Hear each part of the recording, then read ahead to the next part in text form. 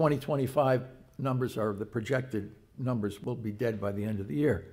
You can see a steady increase number of cases from 2013. There's a percentage increase here.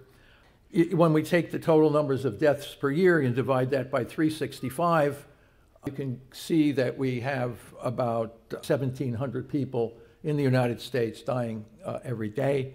And if you divide that by 24 hours, you get about 70 people per hour in the United States are dying from cancer.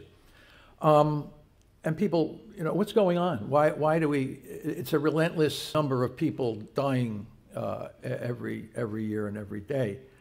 And what's really interesting is we hear every year how much more money is given to cancer research, okay? NIH, National Cancer Institute, we always boast about how much more money we spend on cancer. Pink ribbon campaigns, the Susan Komen breast cancer. Everybody's excited by how much new money we raise every year, and all we get is more dead people. So what the hell is going on here?